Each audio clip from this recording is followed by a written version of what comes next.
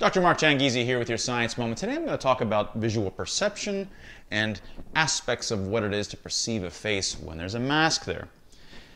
Your first thought about what visual perception is like is that it's a TV screen in front of our eyes. And this is this two-dimensional display that we see. But it's actually much more than that. So for example, if I'm holding this drum out in front of you, you don't just perceive it I'm sure you just perceive this side. You can't see the other side, but your brain creates a mental representation of the other side. So you would be deeply surprised if I was to turn it around and in fact it was not there at all. It was just concave cutout. Because you've already created a perception of the other side as part and parcel of the part that you can see. You create perceptions of the totality of the objects, even though only one side of it might be sort of visually actually perceptible. Your perception goes beyond what is immediately aware to you. Now, the same thing happens when you're wearing a mask. So when you see somebody, and you've only seen them, especially apparent when you're only seeing these people for the first time, let's say a waitress walks up or a waiter walks up, you're only seeing this person for the first time and they have a mask on. What does your brain do when you see this? Your brain actually is perceiving what's underneath the mask. Of course, it doesn't actually see it, but it's creating a mental representation that's there.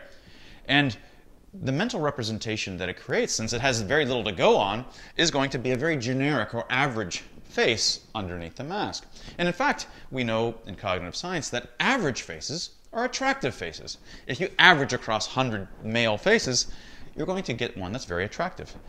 For some reason, averaging them together just creates an attractive face.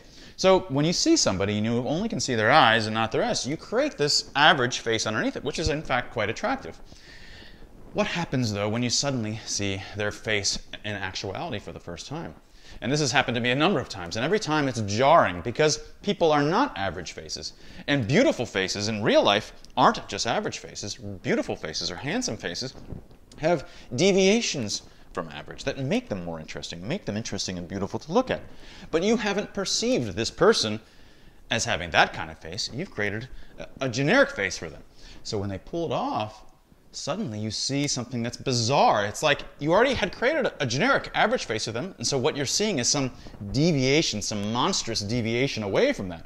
And sometimes it's very jarring. So I've spent, many times you're talking to these people for an hour, suddenly they take it off. It's nothing like what you expected, and what you expected was average, and not average in a bad way, like just average in terms of some generic prototype of what it should be, which is typically pretty handsome or pretty. And they're not that, and so they seem kind of gross at first until you sort of readjust.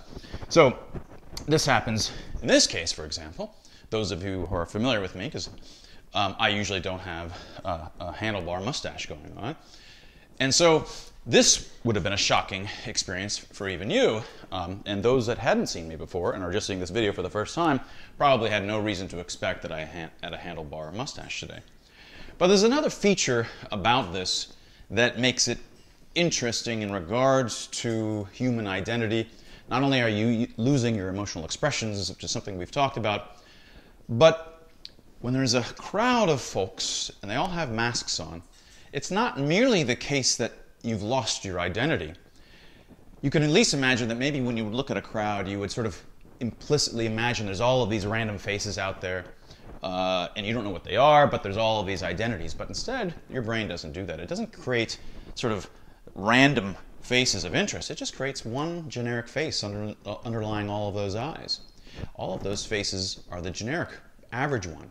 It creates like one mannequin underneath all of those faces, maybe slightly modifying the basis of what it can infer from the eyes to the extent that it's possible.